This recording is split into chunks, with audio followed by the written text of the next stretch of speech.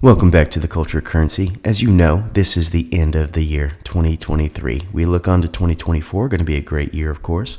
And that being said, I thought I'd go over my top 5 bullion coins for the year 2023. We got a lot of coins over 2023, but there are 5 that stood out that I thought you would want to know about, so that if you want to pick them up and can find them readily available, that you could do so. I know that most of them are still available on APMEX, but they are limited mintage, as most of these are low mintage coins.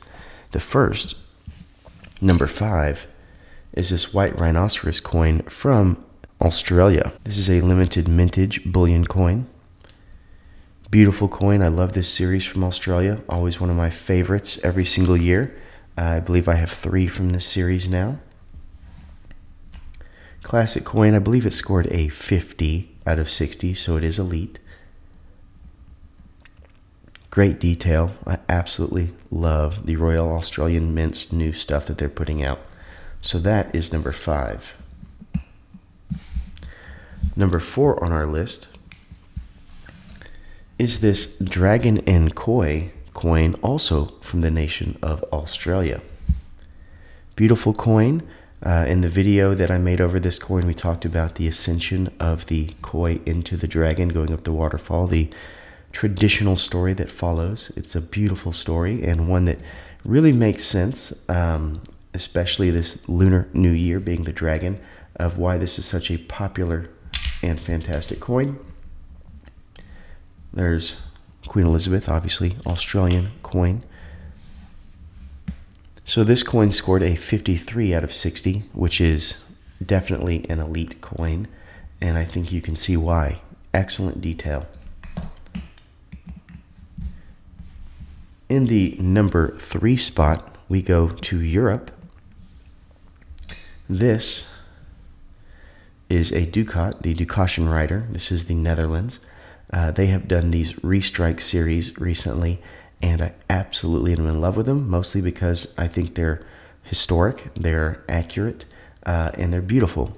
So this is a restrike of a very old coin, I believe from the 1500s if I'm not mistaken, but I'm not positive, I don't remember. But I know it's in my video, I did over it. But this is a fantastic coin from the Netherlands, one that I think will jump in value over time. Just gorgeous. So this scored a 52 out of 60. It's also elite.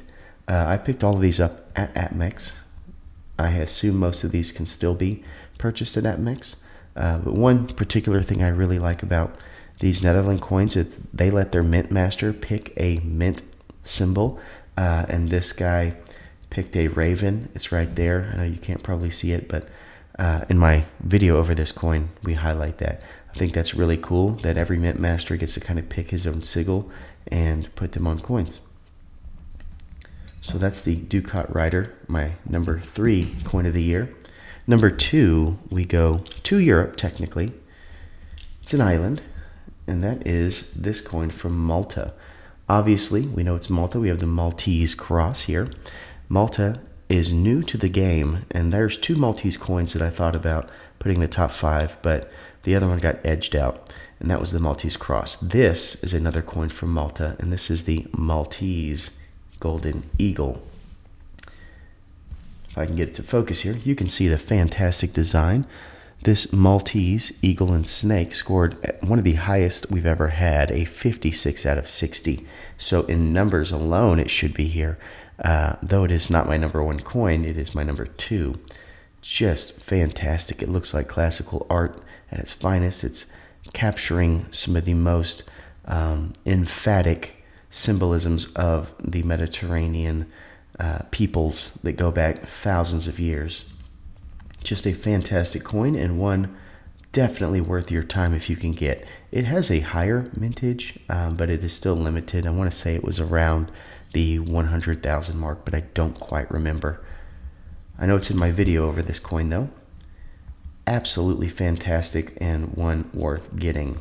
56 out of 60. And my number 1 coin hails from Australia. This is another in the series of what I believe is the Queen's Beast of Australia. The Queen's Beast series is a series from England where the Queen basically had all the different royal beasts, but this is the Australian version, in my opinion. Copyright. This is the coat of arms of Queensland.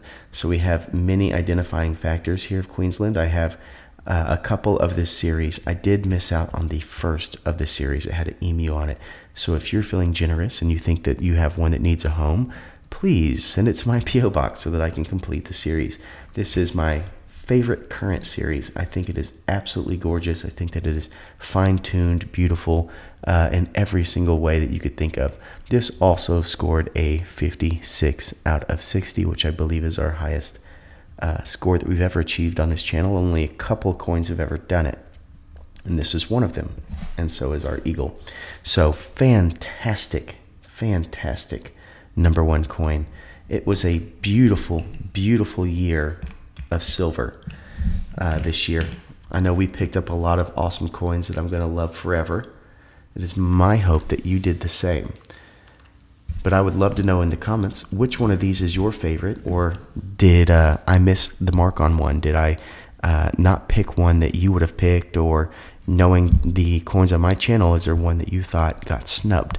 I don't know, but these are my top 5 World Bullion coins that I got this year. Number 5, the White Rhino. Number 4, the Dragon and Koi. Number 3, the Ducat Rider. Number 2, the Golden Eagle of Malta. And number 1, our Queensland coat of arms. So, interestingly enough, we have 3 Australia, 2 European countries that kind of represent here.